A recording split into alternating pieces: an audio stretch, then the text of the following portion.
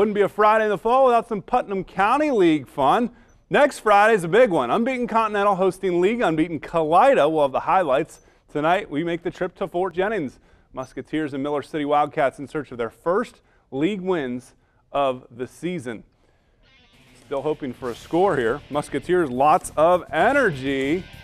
Opening minutes, the Fort's Ian Ricker gets behind the defense. Rocket shot saved by Nick Gable here. Then it's the Fort's Adam Halbert, the through ball.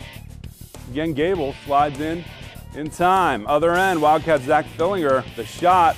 Cole Horseman is there, but then 17 minutes in, watch Miller City's Aiden Searfoss. The shot that somehow gets in there. 1-0 Miller City. And that's all we know. Somebody won.